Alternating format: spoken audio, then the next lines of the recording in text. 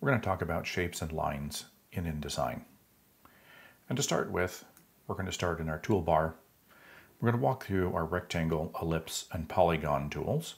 And you're going to notice that next to our rectangle tool, we also have a box that looks very similar, the rectangle frame tool, the ellipse frame tool, and the polygon frame tool.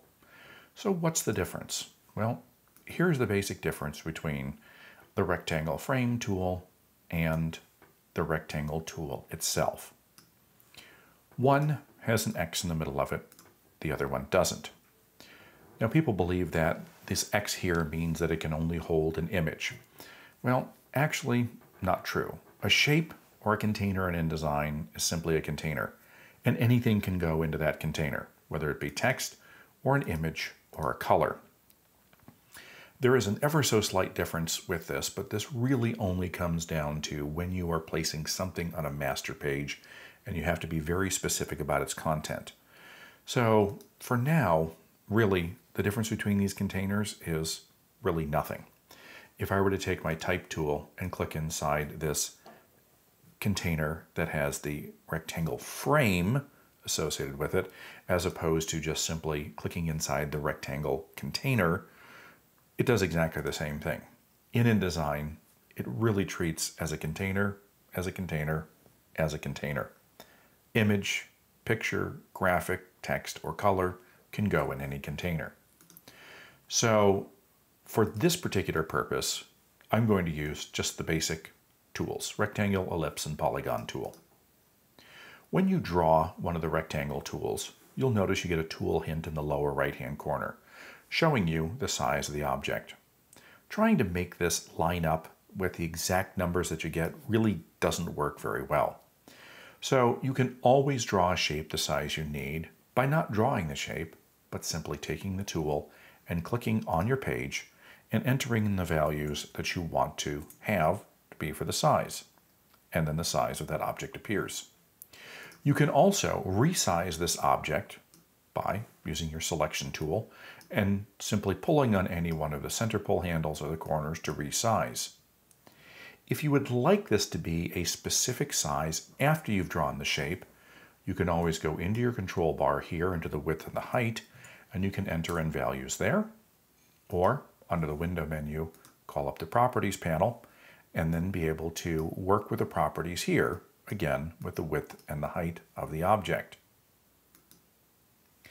So, creating a container, quite simple.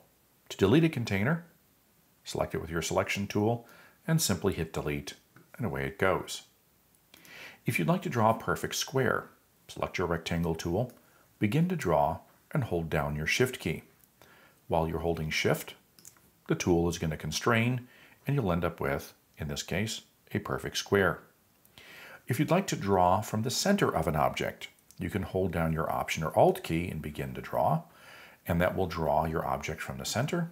Holding down the Shift key will also constrain to draw a perfect square from the center. Pretty straightforward. I'm going to select those two and delete them. Going on to the ellipse tool, draw an ellipse. You can have an oval. Again, hold down your Shift key to constrain, and you get a perfect circle. Click without drawing. It's going to call up the dialog box that you can enter your values into and click OK, and that will draw your shape. Change the size of that shape either in your properties panel or in your control bar to change that shape overall. The polygon tool allows you to draw a multi-sided shape. Hold down the Shift key and that's going to constrain all the sides. If you'd like to draw a container that is different from the six-sided standard container, you can click on the Polygon tool, click on your page, and enter in the values in which you'd like to have the width and the height of your object, and control the number of sides of that object. So we have a pentagon.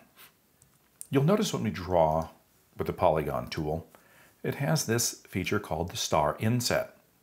Now a standard star is going to be 5 sides, and the star inset, set to 50%, is going to give us a traditional star.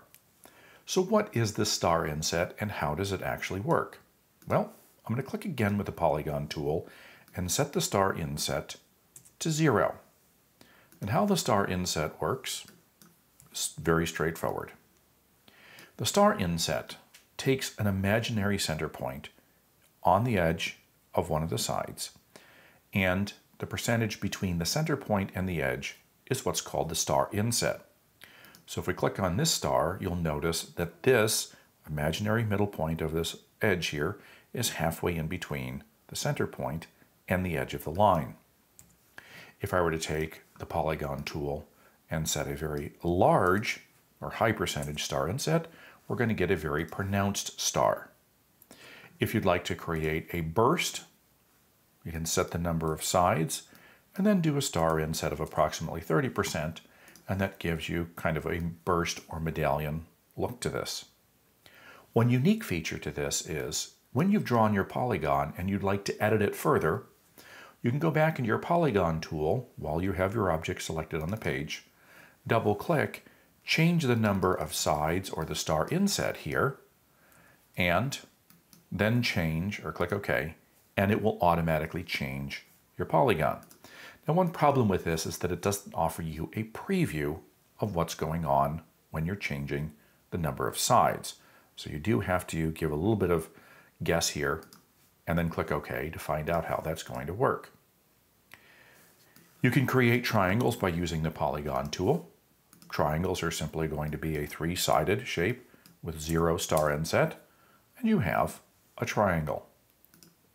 Now, a nice feature with InDesign is you can take any shape that you've drawn, circle, square, ellipse, or polygon, and if you'd like to change that to another shape, you don't have to delete it and draw another shape. You can simply select your shape with your selection tool, go under the object menu, choose convert shape, and then convert it to any other shape that you'd like. Quite simple. Now, interestingly enough with the shapes here, there is a very cool feature called Gridify. And Gridify is quite ingenious. Gridify allows you to draw a singular shape, and if you want multiples of this shape, draw the shape and don't let go of your mouse. And with the mouse held down, use your up arrow to create multiple rows, right arrow to create multiple columns. You can then pull your mouse to resize this entire grid feature. Down arrow is going to remove the number of rows, left arrow will remove the number of columns. And once you're satisfied with the number of objects you've created this grid, you can let go. Once you've created this grid feature, you're done. If you'd like to create another grid, you'll have to redraw the shape and use the Gridify feature again. Now, one unique instance with the Gridify is this. If I draw a polygon, the last used polygon is going to be my default. If I'd like to go in and change the number of sides with this polygon while I'm working, if I use my up or down arrow, it's just simply going to turn into the Gridify mode to give me multiple shapes. However, if I draw with the polygon and I tap the space bar once and let go of the space bar, then when I use the up arrow, it will add sides. The down arrow will remove sides. And while I'm still drawing, if I tap the space bar again, then I use my up arrow and my right arrow, that will bring me back into the Gridify feature. Let me show you that again. Draw a polygon, tap the space bar once. Up arrow adds sides, down arrow takes the sides away. Tap the space bar again while I still have the mouse held down. Now up arrow and right arrow will give me the Gridify. Pretty amazing stuff. So simple ways that you can go in and create shapes, but unique to InDesign is the Gridify. I find that to be super helpful. You can do this with lines as well. Any type of shape that you draw, you can use this Gridify mode. Now, let's talk about our rectangle or a square and our corners. When we select a shape that has corners on it, such as this rectangle, you'll see a yellow dot in the upper right-hand corner. Hover over that, it says click to edit corners. Once you click to edit the corners, you'll get diamonds on each corner of your rectangle, which you can pull in toward the center and round your corners. Once you round your corners or pull those in, you'll notice you get a tool hint coming up that says Option or Alt click to change the shape. You have 5 shapes: the standard corner, rounded, fancy, bevel, inset, inset rounded, and then back to your normal corners. Those are the 5 different shapes. You'll also notice when you hover over your corners when you're in edit mode, Shift to change one corner. Hold down the Shift key and you can change the amount of corner that you get. Now, if you combined both the Shift and the Option or the Alt key, you will be able to go through and change and edit one corner at a time. Nice method. Click off that shape, click back on the shape, and then you'll have to click back on the yellow dot to begin to edit your corners. Now you can also edit your corners in different places. One, in your Properties panel, you can see that here's the corner, the amount of corner edges, and the style right here. If I set it to be rounded, then I can go and I can set an absolute value here that I want all my corners rounded at the same amount. If I'd specifically like to target one corner, I can click on the link at the corner, and I can unlink these so they're not joined together, and I can have different size and different style corners here if I click the preview button and then click OK. The same thing can be done when I'm in the control bar. Here I can control the style of my corners and the size of my corners, and if I'd like to call up that options dialog box, hover over the corner item here. It actually tells you Option or Alt click to open up your corner options. A third way is to go under the Object menu, go to Corner Options, and call up the Corner Options dialog box.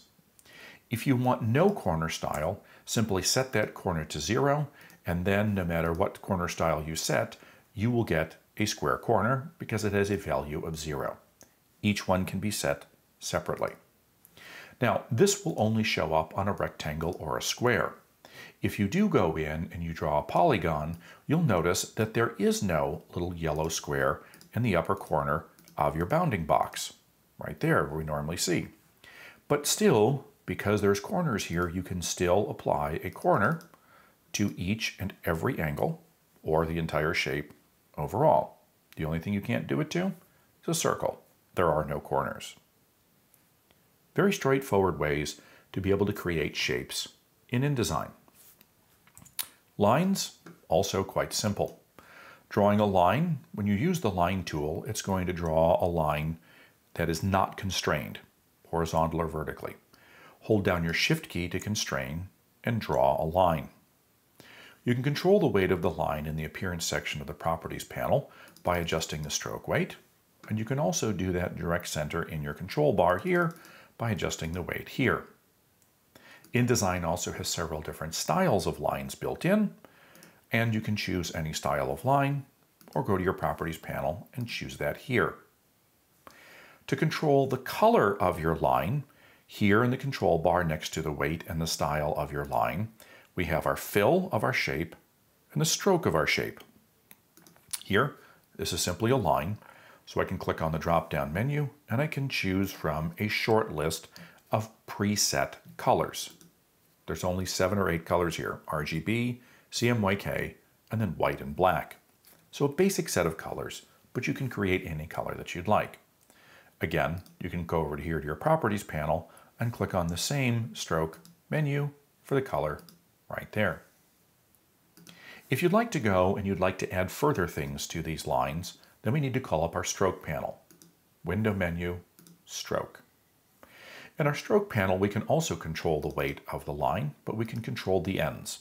If you'd like to hot dog the ends of your lines, you can control that there. Again, the style of line from a drop-down menu, but you can also add start and stop widgets to your lines: circles, squares, arrows. The scale of those start and end objects are going to be controlled by your scale items here, and when you scale those down, they are going to be in direct proportion when you reduce or enlarge the stroke weight of the line. Choose whatever ends that you'd like. If you get the ends in the wrong way, simply hit the reverse button and they create the opposite ends. Control the values or the size of those ends and you get good proportions as you do that. Simple and straightforward items for the lines. So basic shapes, creating in InDesign, whether it be a rectangle, circle, square, triangle, polygon, or a line. Now something interesting with shapes. A lot of times we use text containers. And I'm going to right click on this text container and I'm going to fill this with placeholder text. Because this is a container, can we round the corners of this text container? Of course we can.